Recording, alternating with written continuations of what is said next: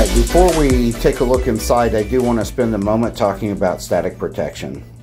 The outside of the computer is an all-metal case, and so if a static discharge hits the chassis, it wraps around, it hits everything simultaneously. There's no static damage caused to the delicate components. The moment we open this and we start to touch the motherboard, we actually create the ability to pass static electricity across the sensitive components, damaging them. In my visit with Intel last week, they conveyed to me that for every NUC that simply NUC returns that's non-functional, they get 1,000 from do-it-yourselfers. And in their failure analysis, they tracked most of these failures to static discharge, particularly to the DIMMs. So someone has the bottom off, they have a DIMM in their hand, they have a static buildup on their body, and as they go to put the DIMM in, they're actually discharging static across to the DIMM socket into the processor and damaging the processor. And they basically said to me that if these do-it-yourselfers would buy their systems from system integrators such as Simply NUC, they would see a 1,000-fold reduction of failures.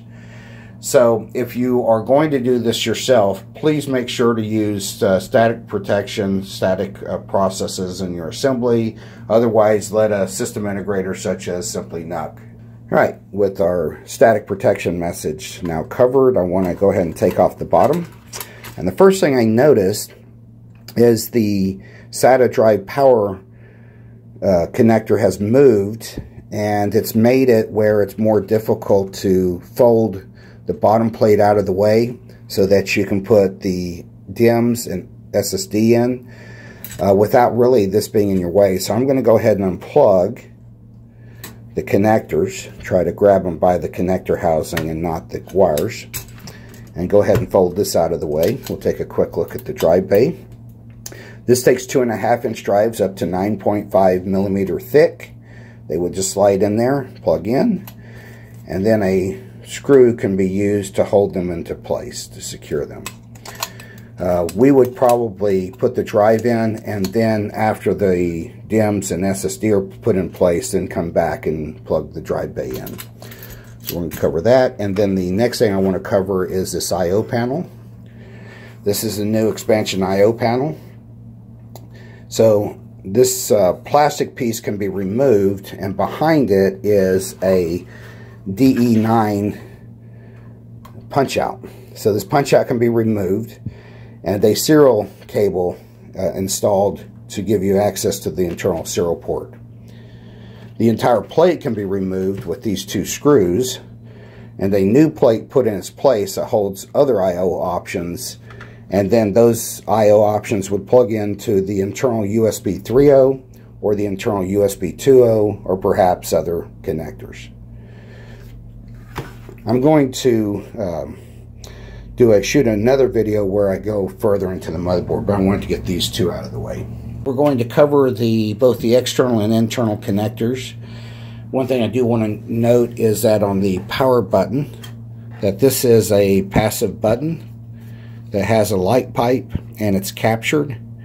So there's not actually a switch here. This is just a post with a light pipe for the power indication.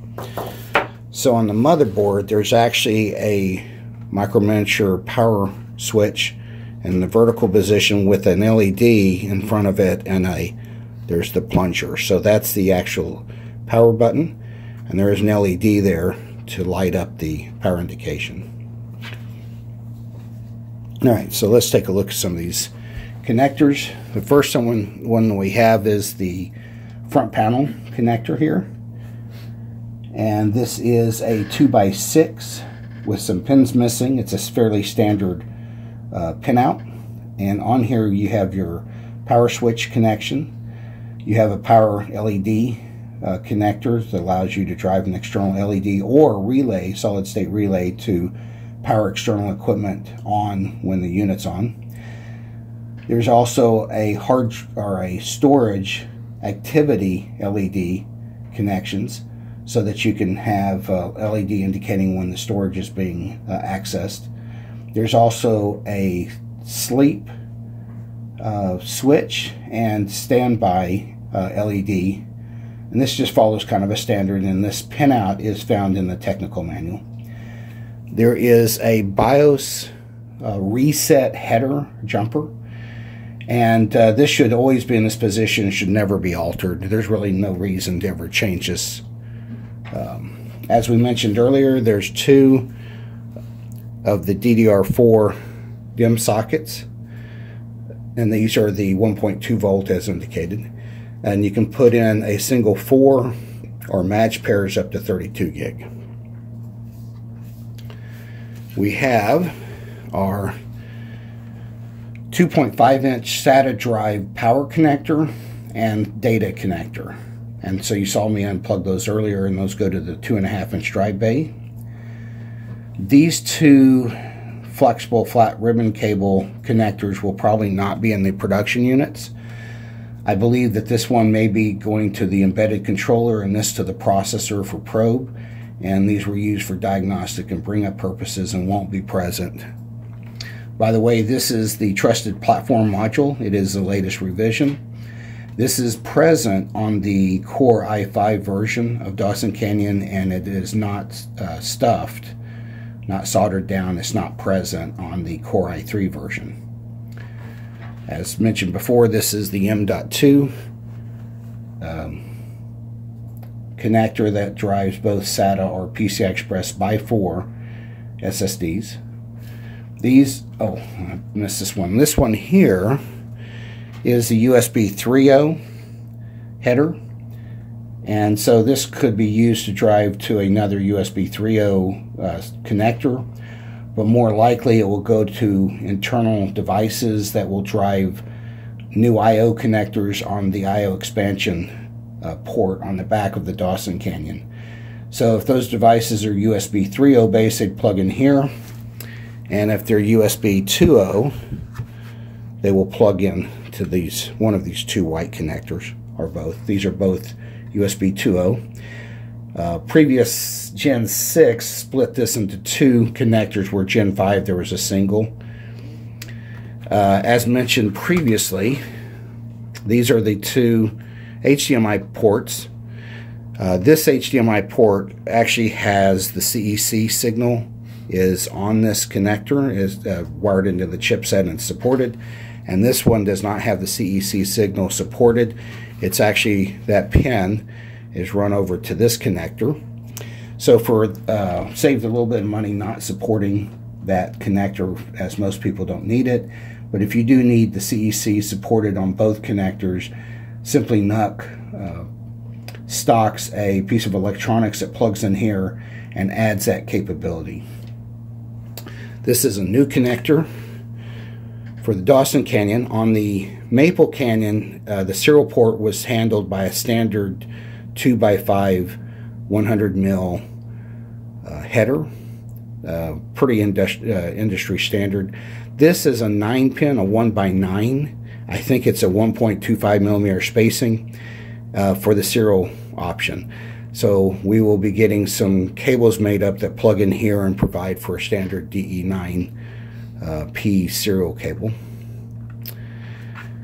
You can see the radio has the 2 coax. These are MFH4 connectors, and we have the coax cables. So we'll flip this over. Let me zoom out, and I will take the lid off.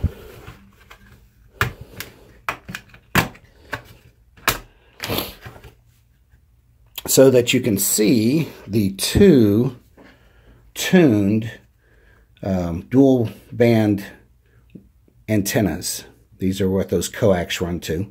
These handle both 2.4 gigahertz and 5.3 gigahertz for the wireless AC, and the Bluetooth uses one of these antennas as well. So this is what we call the 2x2 arrangement for wireless AC, which gives you 867 megahertz or 867 megabits per second transfer, what we call gigabit wireless. Under this cavity is the blower. that pulls air from around the top of the motherboard, blows it across the processor heatsink, and exhausts it through that port. Between this top plate and the motherboard, there is, on the bottom of the motherboard, is an EDP connector. It's a flexible flat ribbon cable for supporting LCD panels. So if you're embedding the motherboard into a device, you can drive a screen directly. There's also a 2x2 Molex power connector. So instead of using the DC jack, there's actually a lockable power connector that you can plug in and it won't come out. And then the coin cell battery for keeping the real-time clock up to date is sandwiched in between the top plate and the motherboard. There's just a couple of screws that you remove and unplug the antennas to take the motherboard off. So that's our look at the new Dawson Canyon H model, same as the K, and kind of giving you a first look at the motherboard. There will be another video specifically on the motherboard product that will show you both sides of the motherboard. Thank you.